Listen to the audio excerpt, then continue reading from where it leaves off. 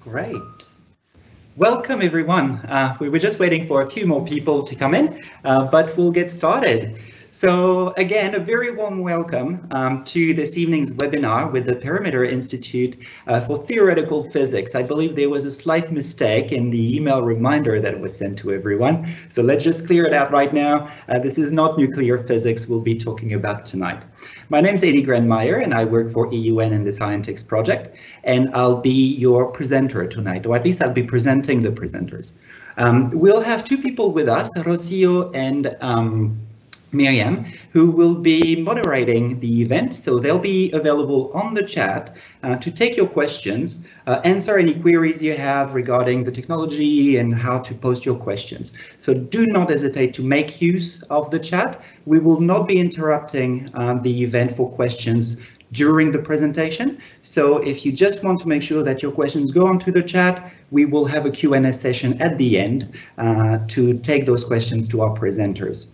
So few housekeeping rules. The one number 2 is the fact that you will have to sign up our attendance sheet and give us some feedback on the SurveyMonkey form that will be shared with you in the chat at some point throughout the webinar. Make sure that you do fill that in, because it is only upon completion of that you'll be able to receive your certificate for the evening. So it's quite an important thing. Now, without further ado, let's meet our presenters. So we are joined tonight by Dave Fish from the Perimeter Institute for Theoretical Physics in Ontario, Canada. Dave has been a high school physics teacher for over 25 years, and he's now the teacher in residence of the Perimeter Institute. He's been really important. He has contributed to the creation of the production of most of the Institute resources, and he has led workshops in physics at the local, at the provincial, national, and international levels. Dave will introduce to us the resources that are available and what the Perimeter Institute is about. He'll take us through a quick tour, and he will tell us a little bit more about how and why to use their resources.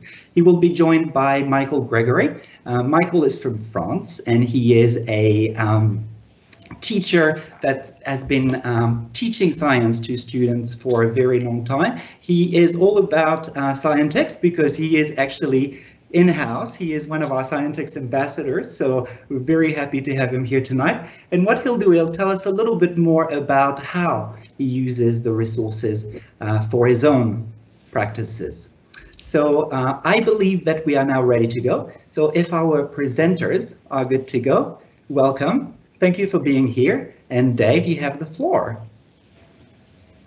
Thanks a lot, Eddie. We're super excited to be here, and I want to share some of the exciting stuff that we're doing here at Perimeter, and hopefully invite you to participate in some of the work that we're doing. So, without further ado, let's walk through a little bit about what Perimeter is all about. So Perimeter Institute for Theoretical Physics is located in Waterloo, which is about an hour west of Toronto. And this is a beautiful building. It's something we're really proud of. I'm actually in the building today for the first time in a long time. And I really, it's a special place.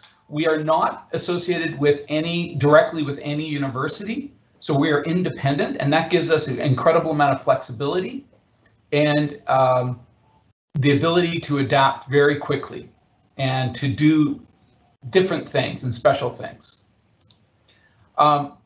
Stephen Hawking is one of our early patrons. And in fact, that picture that you just saw is called the Stephen Hawking Center. And a quote from Stephen Hawking: the Perimeter Institute is now one of the world's leading centers in theoretical physics, if not the leading center. We have managed here in about 20 years to accumulate some of the top theoretical physicists and to do some really impactful work. And we're really proud of the effect that we've had as a small new institute. Give you a little flavor for the history of where we came from. We're about 20 years old. In fact, this year is supposed to be our 20th anniversary. We're going to have a festival, but COVID has kind of delayed that. We started about 20 years ago with the vision of Mike Lazaridis, who is, depending on who you talk to, the original inventor of the smartphone. So he's Mr. BlackBerry. And so Mike made a lot of money with wireless technology. And one of the things he realized was that everything he made came from the work of people like Michael Faraday and Heinrich Hertz 100 and 150 years previous. And he looked around and he kind of said, you know what, nobody is investing in that kind of fundamental research anymore. If you go to a government for funding, they ask you, what are you going to do with it? What disease are you going to cure? What tool are you going to build? And theoretical physics does not have that kind of punch. What do we know? We don't know what's going to come from studying black holes. It's just a really important thing to do because that's what drives the fundamental physics, is what drives all innovation. And so Mike put $150 million of his own money down. And he said, we're going to build an institute and we're going to make a really special place for physics. And we're going to keep it independent so that it can do things differently. That picture you see there is our first real home. It was actually it's an old restaurant and bar.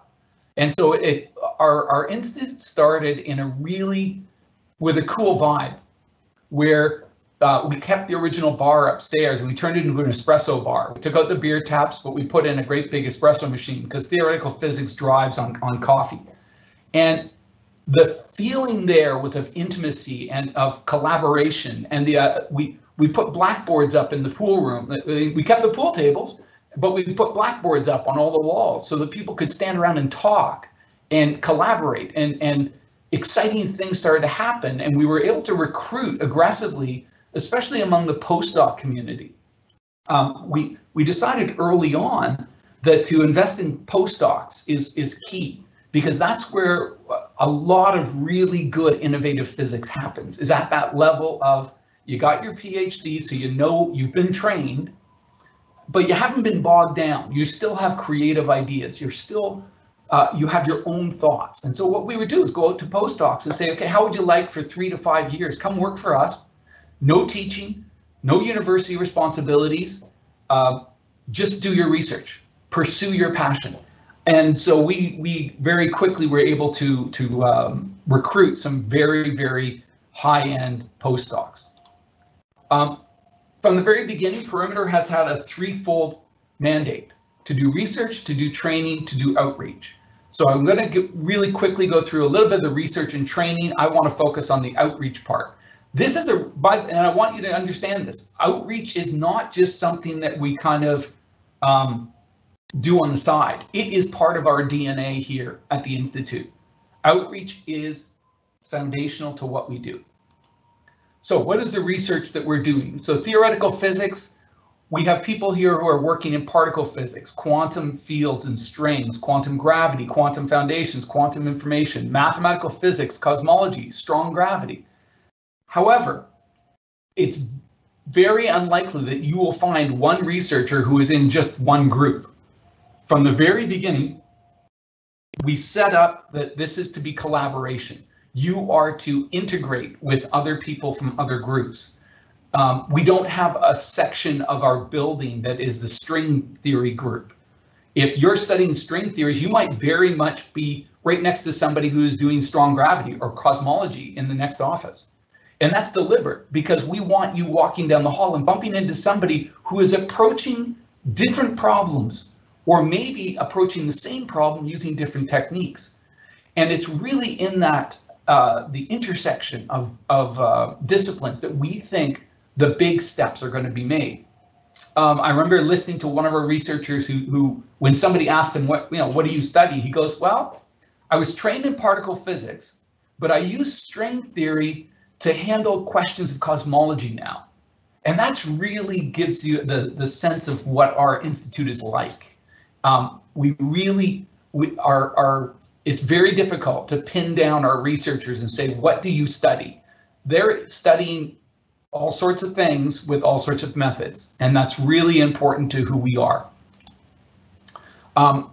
We are a very international group, even though we're located in Canada. If we were to take a look at who is doing the research, we have recruited around the world, and we have brought people in, and it's fantastic when the building is open and full. You hear all sorts of languages and accents, and it's a fantastic place to be. It's been difficult. We have some things where, in terms of recruitment, we do things a little differently here. Because we're independent, we have some flexibility. So in the early days, when we were trying to build up a faculty, we had to be somewhat aggressive, because if we're competing with Vienna, well, Waterloo does not have opera. We do not have, well, we have a symphony, but it's not very sophisticated. It's a small town. And so we had to provide some of those things, some of the culture and some of the opportunities that people are looking for. And so we really have a neat culture in our institute. It's not just a building. It's just not somewhere where you go and work. It is also a place where we have very top-end artists come in and perform, where we have opportunities for you to bring your family in for meals every week. We have a pub night where it's a family night, basically, in our bistro. We also are trying very hard to change the way physics is done. And one of the ways that we're trying to do that is, with our ability to be independent and flexible, we are making some really concerted efforts to address the diversity issue in physics. And so one of the things that we've been doing is we have what are called the Emmy Noether Visiting Fellowships.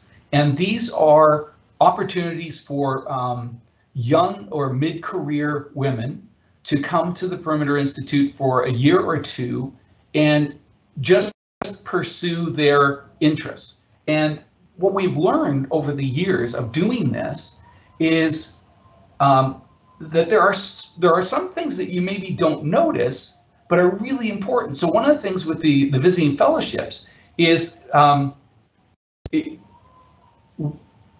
when we offer a fellowship to somebody, we give them up to 2 years to respond and say, yeah, I'd like to come, but it's going to take me time to arrange things, because society is still in this situation where women carry more of the domestic load, things like childcare, things like schooling.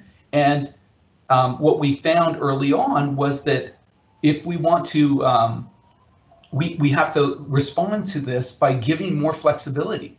And so one of the things we do with these visiting fellowships is we listen very carefully to how can we make this work and what can we do. And again, because we're independent, we don't have the bureaucracy of a big university. We can make changes. We can do things on the fly.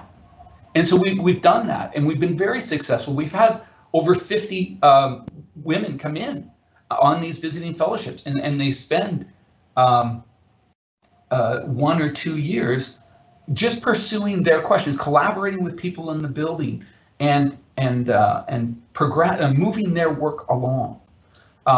We also have a leadership group called the Emmy Noether Circle, and these are women who direct our ideas and our initiatives in this area. We have a very different graduate program. We have a master's program where it's very intense. It's 1 year. It's very competitive to get in, but it's not so competitive once you're here. Once you're here, it's about collaboration. It's about learning the skills of truly the skills of a researcher. And we bring these students in and we teach them in modules, and we bring the very best people in the world because we have them. They teach the courses. So you might have some stuff on black holes and mathematics, and Roger Penrose is the person who's in town. Or we basically break things down, and it's so exciting for these students because they get to interact with the very best minds in the fields. And the emphasis is on them growing and developing and seeing, is research something that they want to do? And again, it's a very international group. We aim for 50-50 in terms of the male-female split, but we we aren't committed to that. It's not like part of the program. We usually achieve about a 60-40 split.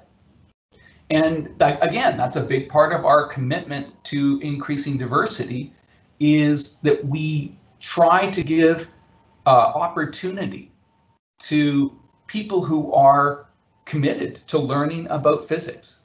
And so you can see here, this is a class from a few years ago. You can see great diversity in terms of where they're coming from, and it's a really exciting program. They come together, it's very immersive. We've had a program going online through COVID, but it's like everything else, we're doing the best we can, but it's not quite the same if they don't get to come here. And now finally, what I'd like to talk about is some of the outreach stuff. And this is where my heart is. This is where I've been involved in Perimeter since the beginning, is with engaging the public. And every 3 to 5 years, we host a festival here at our building. And we invite the public in, and we try to expose them and inspire them with the world of physics. And this young guy is actually using he's using a toy where it uses brainwaves to activate a little drone. So he's actually controlling this device with his mind. And so we were just trying to show them some of the things that are going on.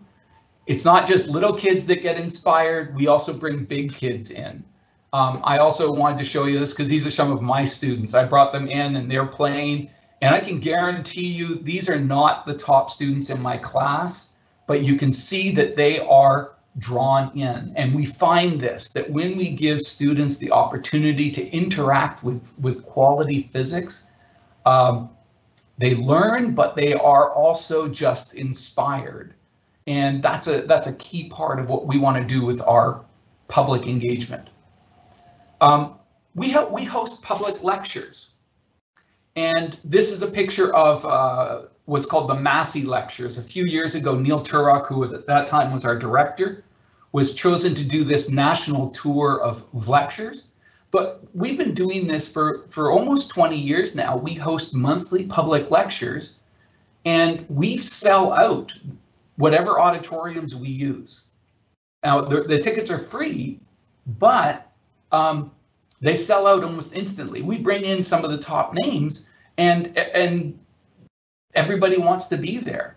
One month we found out that as part of the deal with trying to get more students in, Perimeter would give advance tickets to some of the local teachers like myself, so that I could guarantee that my students could get a ticket. And it turned out that we found out that some of my students were selling their tickets online. They were free, but the demand, the thirst for attending these lectures was so high that they were actually scalping these tickets. Can you imagine that? That somebody is scalping tickets for a physics lecture. And that's what we have found, is that there is a tremendous desire for learning. And I want to point out that there's a link there that we have all of these lectures are available online. And you can go through and find these lectures and see what different people have done. We've had a great time of it. We now are changing the format a little bit. We've moved into a smaller auditorium that is wired for online stuff. So our lectures are now much more focused on going live. So you could tune in, although for you it would be a little awkward. We have the lectures at about 7 o'clock in our time. So that would put you at about 3 o'clock in the morning. So you might not, well, not 3, about 1 o'clock in the morning. So you might not want to catch the live show, but we usually post the next day. The lecture is on YouTube. We've also done some things where we go online. And so we developed a scale of the sort of a power of 10 scale called Quantum to Cosmos. And you can take a look through this. You can just scroll through from starting at a human scale, go back and see bigger and bigger and bigger to the edge of the universe, or you can zoom into the Planck length. And throughout the scale, there's lots of opportunity to jump out and learn more about different things. And we are constantly adding to this scale so that it's a simple way to interact and to learn about what's going on in physics.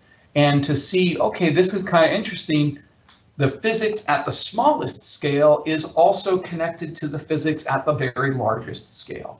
And that's one of the neatest things being here at Perimeter Institute is I work with these researchers who do particle physics, but they use the particle physics to address cosmology questions and scale of the universe things. And so that's, to me, is a fantastic mix. And then we also have created a full suite of materials for students and teachers to use. And this has been the thing that I have worked the most with, is working with students, working with teachers. And so one of our activities, again, with that is we have a special day where we bring in about 200 young women to our institute, and we give them an opportunity to meet female researchers and women who are working in science-related fields from the community. We bring them in, and it's kind of almost like a little speed dating activity here that you see on the screen, where the students can ask their questions and see that, hey, this is a possibility for me. I had a really neat conversation a couple of weeks ago with a young woman who was in first year physics at a local university. One of my students connected her to me and said, you really need to talk to this guy, because she's a young woman in physics, and she's a young Black woman in physics. And we talked on the phone, and she said to me, I don't see anybody who looks like me in my program. And so the first thing I did was say, well, I want you to meet this young woman named Estelle, who was a postdoc here at Perimeter, and I'd like you to meet her. And I connected them because it's so important that young women see that there is opportunity for them in these fields. If we want to address this issue with diversity, this is one of the key things that we need to do, is create those connections between one generation and the next. And so this is an opportunity for us to do that. We have this special day, and it's been a very, very popular day. Another program we have is called ISSYP, the International Summer School for Young Physicists. And this is one of our flagship programs. We have been doing this for almost 20 years now.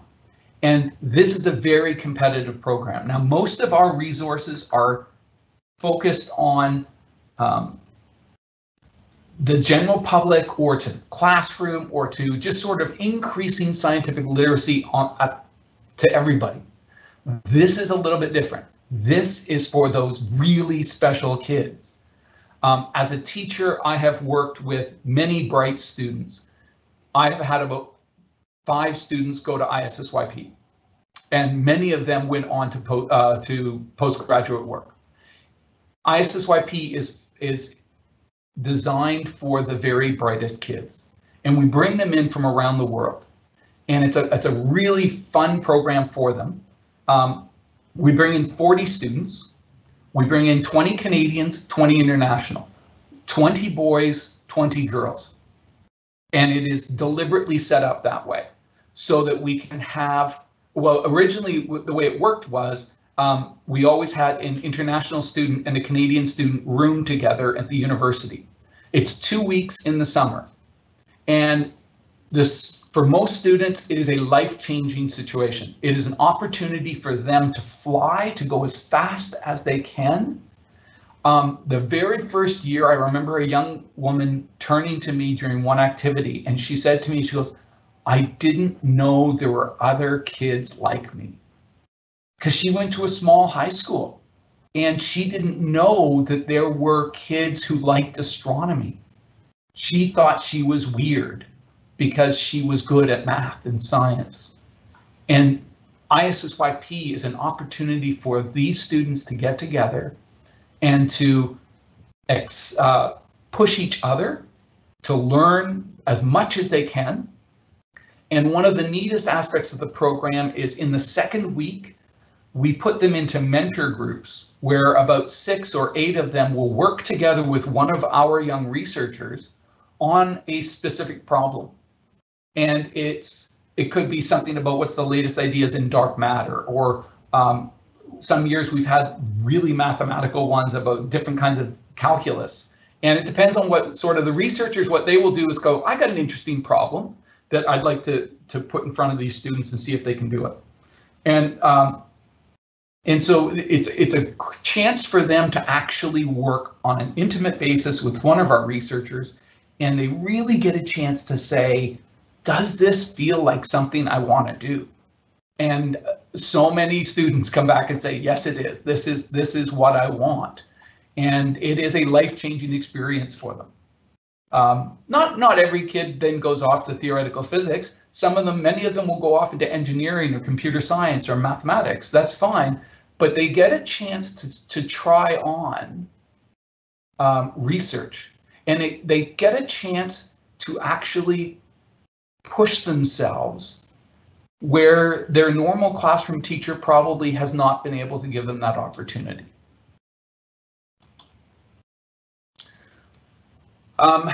We started working with kids, and then very quickly we realized it's not fair to the teachers, because we would get these students in for the summer and we would teach them all sorts of stuff about quantum mechanics and special relativity and general relativity, and then we'd send them back into their high school classrooms.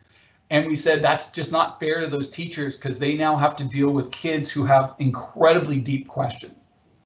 I remember one young lady who went to the camp. She was in my school. She came up to me and she had this research paper on black holes. And she said, can you help me understand this? I'm reading this paper and I'm stuck on the math. And I took one look at the math and I'm like, I can't help you. I haven't looked at that kind of math in 20 years. And even then I couldn't understand it. And so we realized we really have to also work with teachers. And so we have spent a lot of time building up a teacher network. So we very early on decided that the best model for reaching out and spreading the news of physics was using a train-the-trainer model. So we work with a group of teachers who then works with who shares the information with other teachers. And so we have this incredible effect to multiply our effort.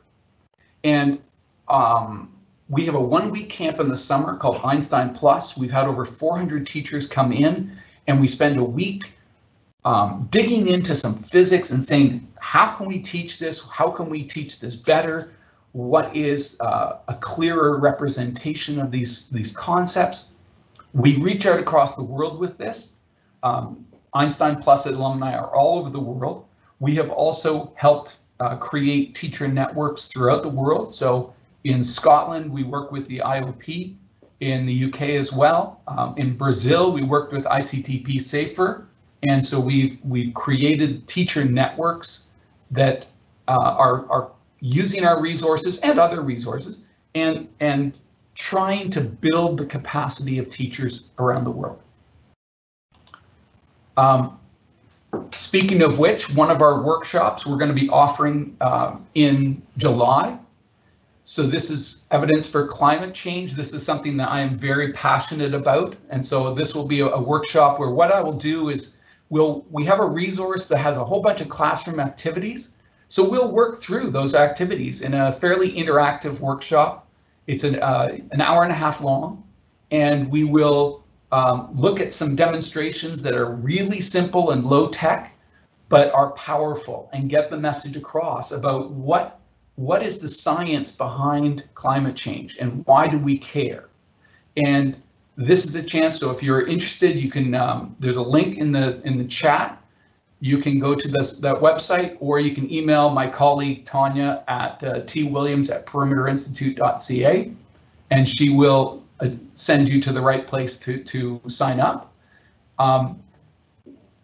We do all these workshops we've done during COVID. We've done dozens of these workshops, and usually we do them live and in person. but that's changing as well.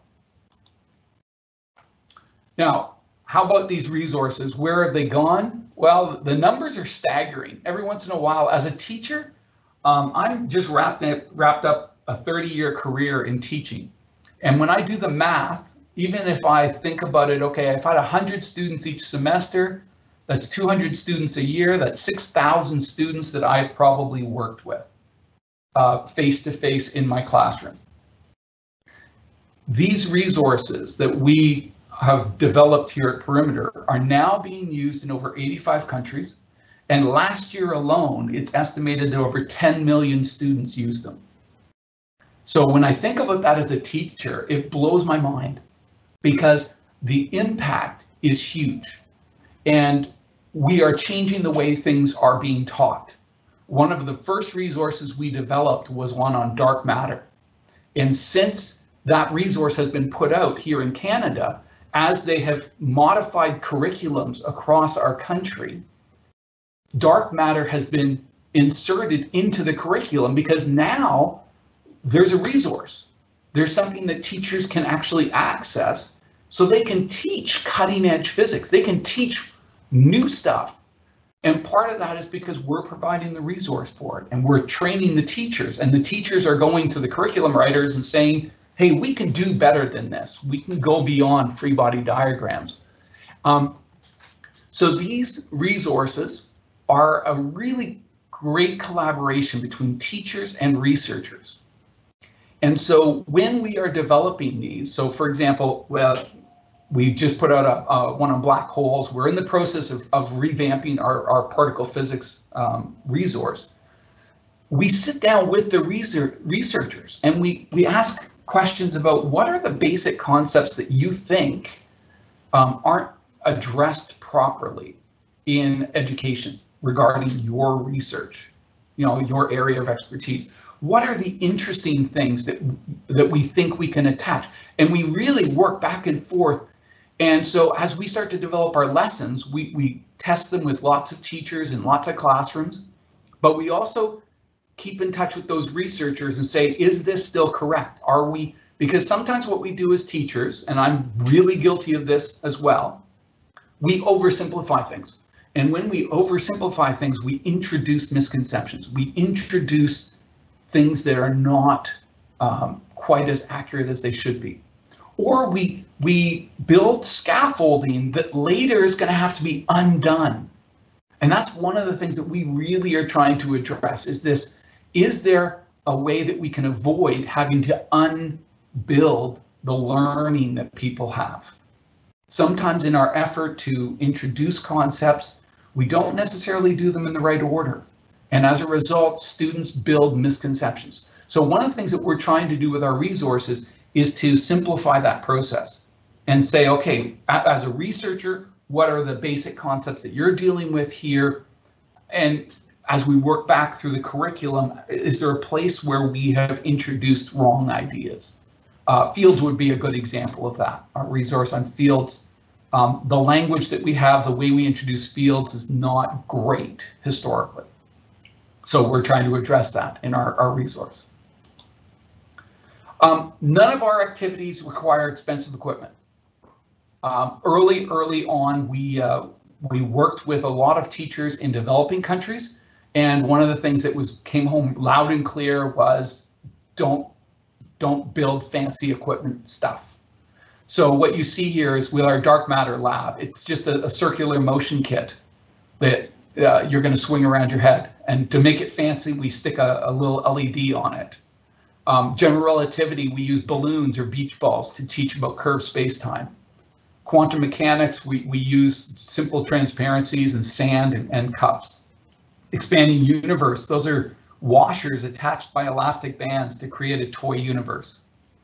Fields is probably the fanciest equipment, and that's because it's got one rare earth magnet in there, and those rare earth magnets can be a little difficult to get a hold of.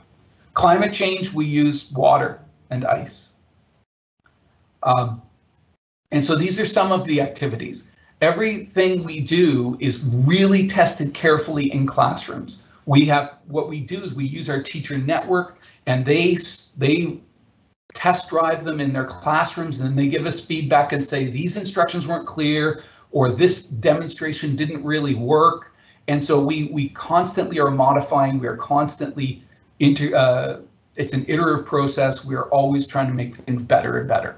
We now have over 20 full resource kits that would have 6 or 7 activities in.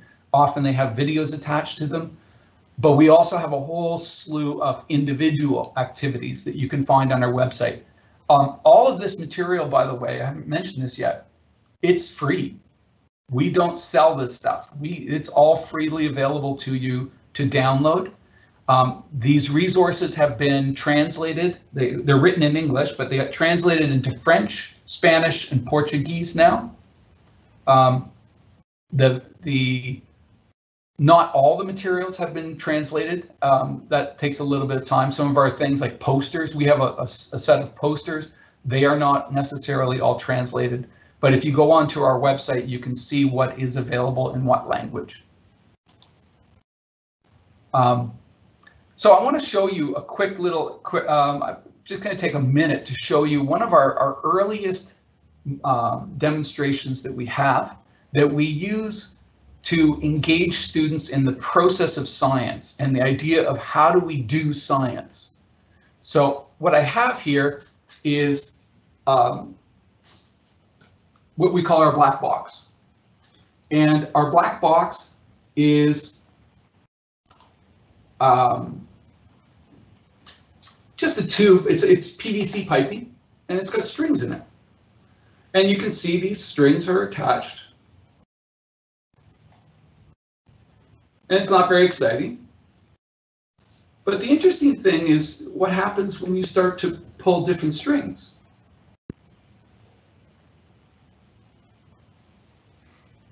And you see this activity here is one that absolutely draws students in. And I hate doing it online because one of my favorite parts of workshops is when I start doing this, the workshop gets deathly quiet and everybody gets this silly little grin on their face because they're trying to figure out what's going on inside. You see, this gets at the nature of science. This is about building models, and that's what science does. We build models. We as humans have this innate need to solve problems.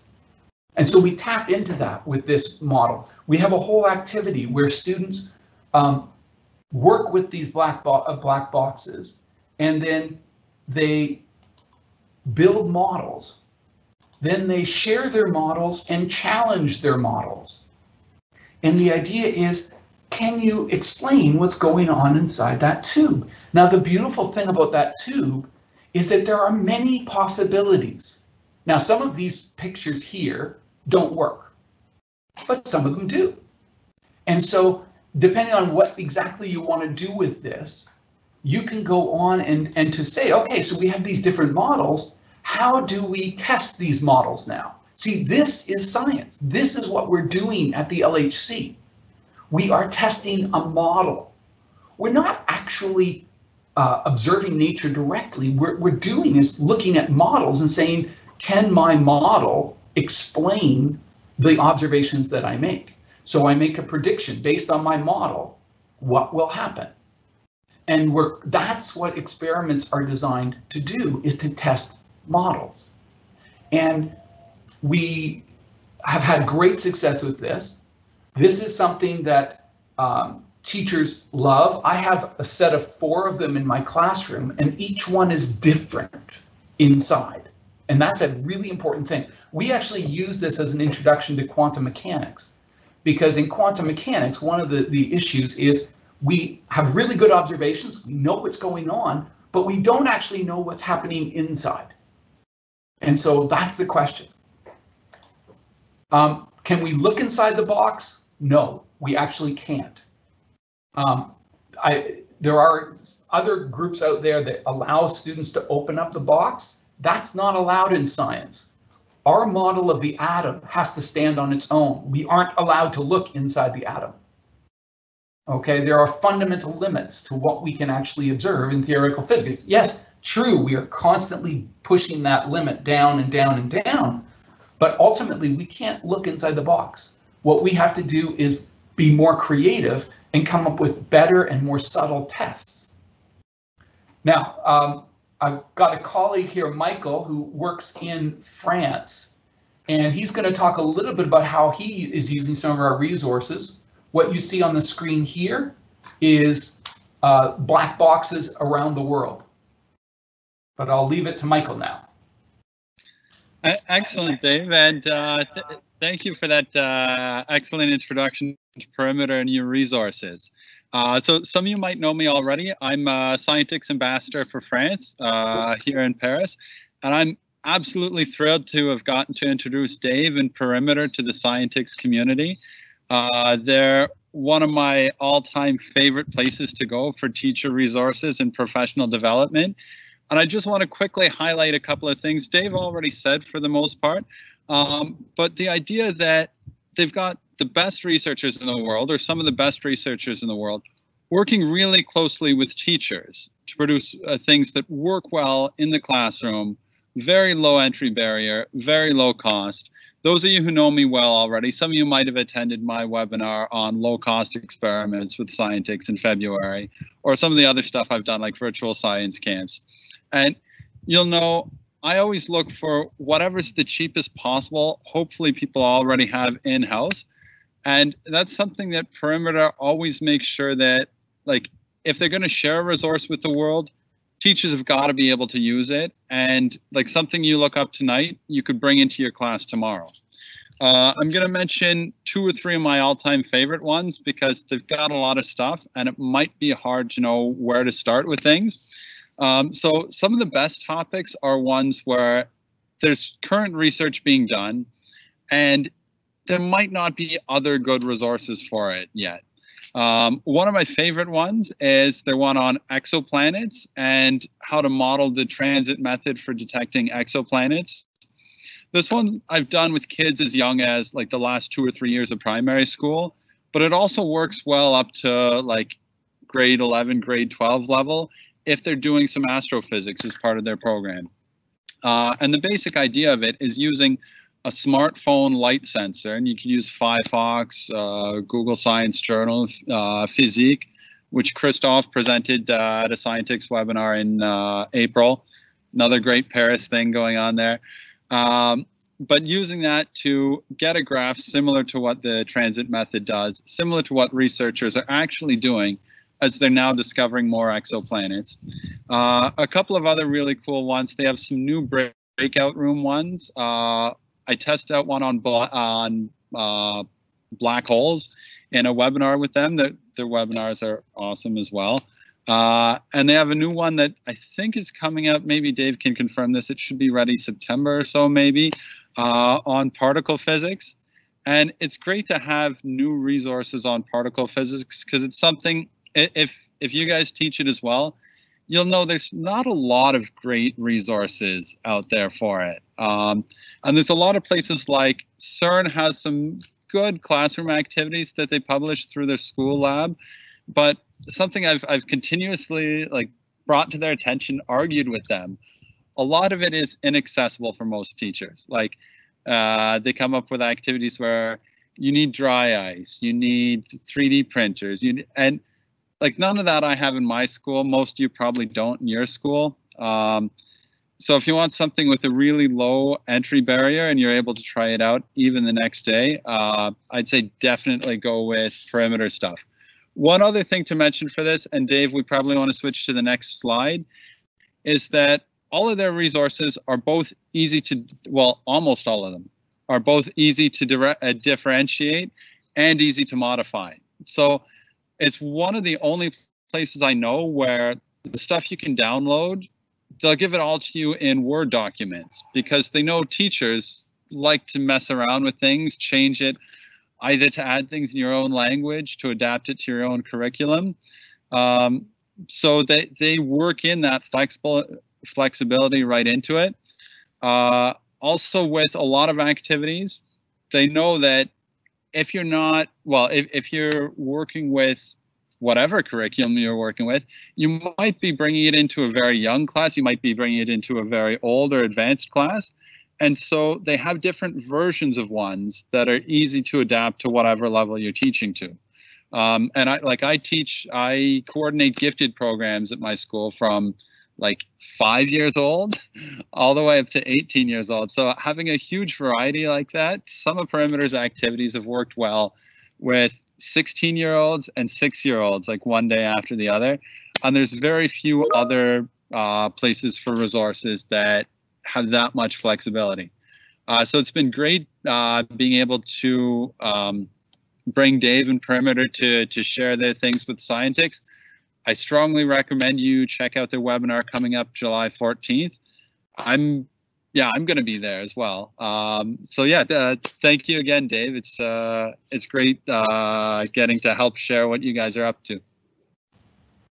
Thanks, Michael. And yeah, we will have with our revision of our particle physics resource, we are putting in a new breakout room. I'm actually in the process of reviewing the first designed pages for it, and it looks awesome. So I think it'll be a really good activity. Just to point out what Michael was saying here with the material being differentiated. In climate change, one of the things we did in the climate resource is we tried to show, we use something called inoculation theory, which is expose the students to a little bit of what people are doing to cause confusion. And so one of the things that gets done in climate is messing around with scales of graphs. And so what we did is we have the main activity, we have different scales for different graphs, and we ask the kids to kind of compare them. And part of the lesson is, do you notice that the scales are different? But we also recognize that that's a big stretch for some classes. So we also produced at the same time the graphs with the same scale, so that if you don't think your students are up to the challenge of dealing with different scales, you can still do the lesson but have the same scales, and they will still come away with some learning. And so that's a big part of what we are trying to do. And as Michael said, everything that you put in front of a student comes in a Word document, and you can adapt it and change it as you see fit. All of these resources are available at our website called resources.perimeterinstitute.ca. It looks like a store. Some people get scared that they're going to have to pay. It's only that we're using the Shopify platform. And so it looks like it's an online store. You will have to create an account. When you create the account, by the way, we have pretty strict privacy rules. You can read about them. You can choose to be notified about our workshops and about opportunities and new resources. But you can also just go in there and take a look around. You can see that things are available in English, French, Portuguese, and Spanish. There are resources, there are posters, there are other things like the breakout activities. Feel free to wander through and take a tour and see what we have. I'm really proud of all the material that's up there. And now it's some opportunity for Q&A. So I think Eddie is going to run this part. Yes, thank you very much, Michael. Thank you very much, Dave. It's been very exciting to have you here. And I must admit, as a bit of a science geek myself, and I was exploring the website and your resources, and it is very difficult to get, very easy to get lost in there, because you just move from one resource to the other, and it's 6 o'clock in the evening, and before you know it, it's 11, and you just have learned a lot of stuff. So I really encourage everyone to go and check out the resources, because they are amazing. Now, our attendees and our guests have been posting a couple of questions. They have been a little bit shy, but thankfully we were prepared and we brainstormed a few of those questions for you as well. But we have Stella, who is telling us that she would like to introduce modern physics to her school. Do you have any summer programs for teachers?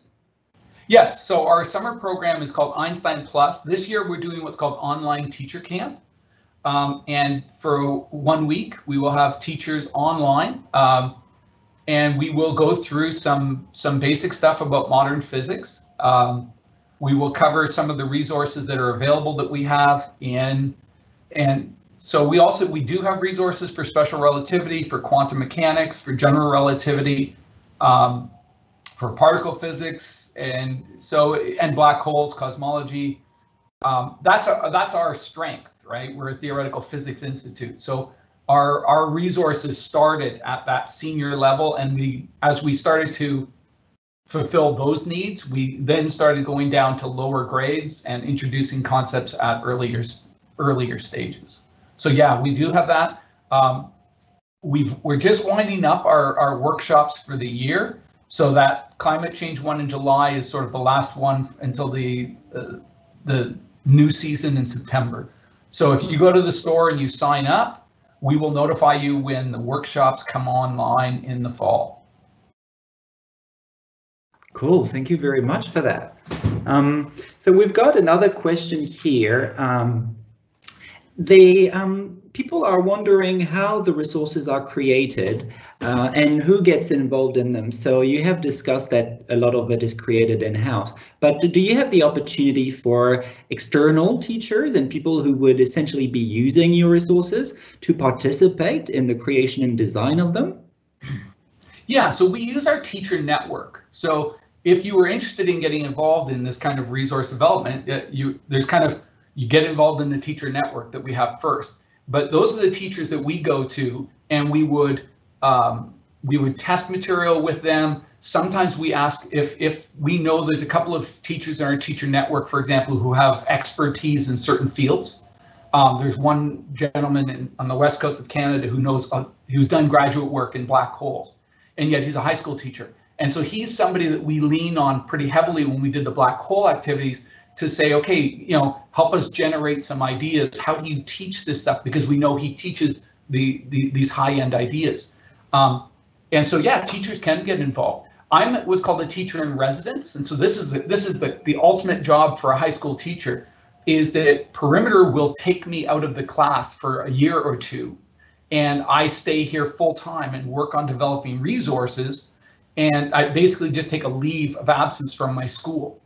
And so this is my third term back. And in fact, what I've done now is I've retired as a teacher and I'm now back here full time. But my colleague Sean will be back in his classroom in September. And so what we do is we try to always have a rotation of new teachers coming in with ideas. And so that's another way that you can get involved, is as a teacher in residence.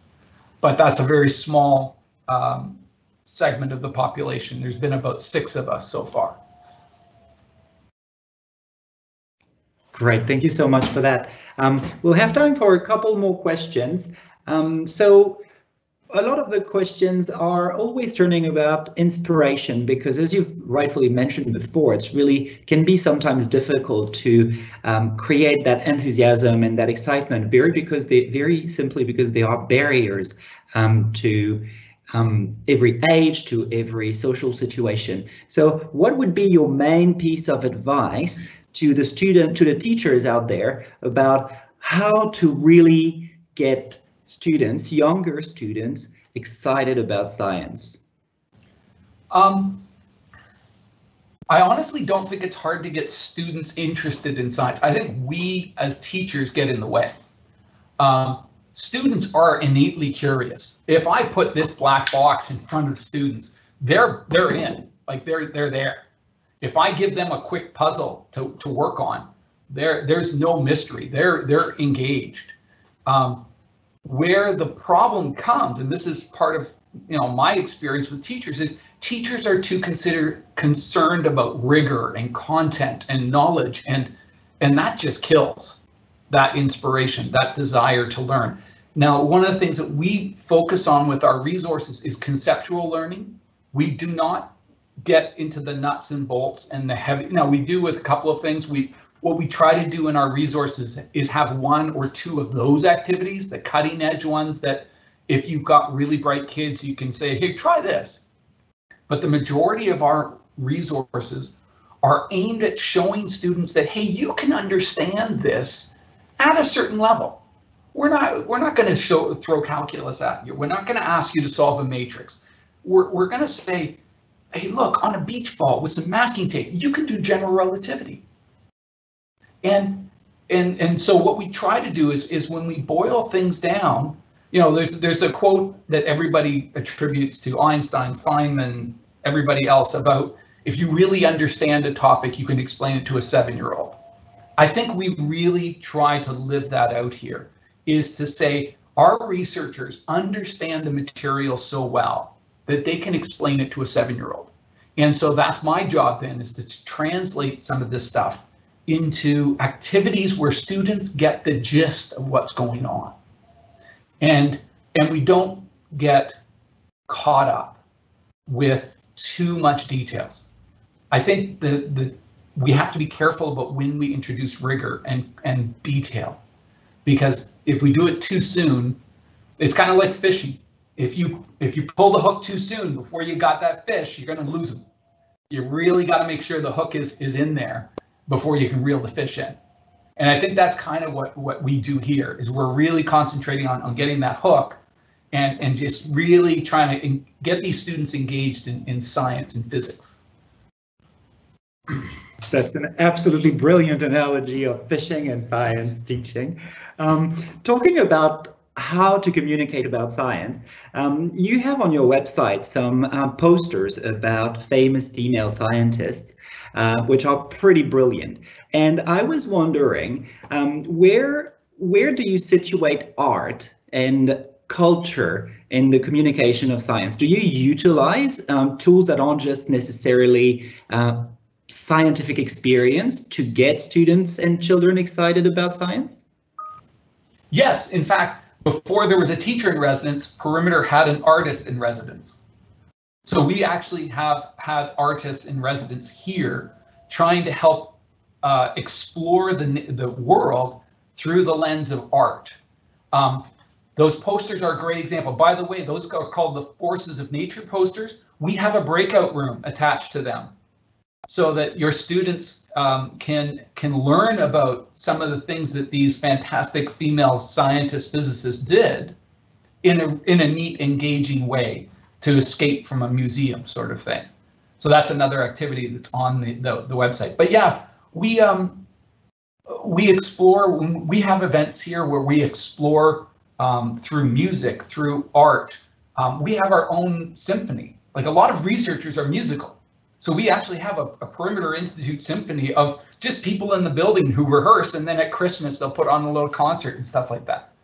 So yeah, we definitely encourage and try to understand how we can use art and culture, and it's a full mix of what we try to do, especially when we have our festivals. We've had live theater here. We've done all sorts of things like that. Well, thank you very much for that. I might very well come and pitch a tent behind the Perimeter Institute and listen to the music as well as the science. We'll do a couple more questions, a couple of brief questions, and then it's going to be time to close up. Let's see where I can find a good question there. There we are. Are there examples of scenarios of learning on how to relate these topics of STEM to the 6 to 10 age group? Because we have a lot of teachers who are teaching in that category. So we have developed some resources down to, I think what we call our grade 5. So that would be about 10 years old. Some of our resources you can take and adapt down to the level that you're at, the age group that you're at. The reality is science is science. Asking good questions, being curious. We have one of the resources is called Process of Science, and I would encourage you to take a look at that one, because that's probably the most adaptable, and it's one that I know a lot of elementary teachers or primary school teachers have used, where it has an activity on how to ask a good question. It has ideas about how do you build a model. And so those are the kinds of things that we want to encourage, especially at the earliest ages, is observational skills, how to describe something, how to ask a good question about something. So we have an activity called Why Is It Like That, where we put out some really interesting pictures. And the whole idea is we try to encourage the students on how to make different kinds of observations and describing different things about the picture. And so, yeah, we have most of our material is aimed at the secondary level, but we do have some material that can easily go down into, and people like Michael would be able to help you out too, because he's taken some of our material and adapted it to a younger audience as well. Excellent. Thank you very much for that. Well, it is now 6 p.m., so we're going to be closing down. I want to very warmly thank both of you for presenting the resources available at the Perimeter Institute. It's been a great tour, and I'm sure we'll have plenty of our viewers tonight who will be very much enjoying visiting your website and using your resources to get their students, but maybe beyond just their students, maybe themselves, excited about science. So remember to check out the website for the Perimeter Institute, which is available in the chat for still a few moments. Do remember as well to go and sign up the form that will let us know of your attendance so we can send you a certificate. It is very, very important. If you do not answer that form, you will not be getting a certificate. So keep that in mind. And one more thing, I will remind everyone to go and check out the Scientix website. You'll have our calendar of event with a few webinars coming up, but also with quite a few exciting activities around STEM education, science education, and all of our project and other partner projects. Thank you very much, everyone, for attending tonight this webinar on the Perimeter Institute. It's been a real pleasure having you, and I really hope that all of us at EUN, the European School Network, and Scientix will see you next time for a new science adventure. Have a lovely evening.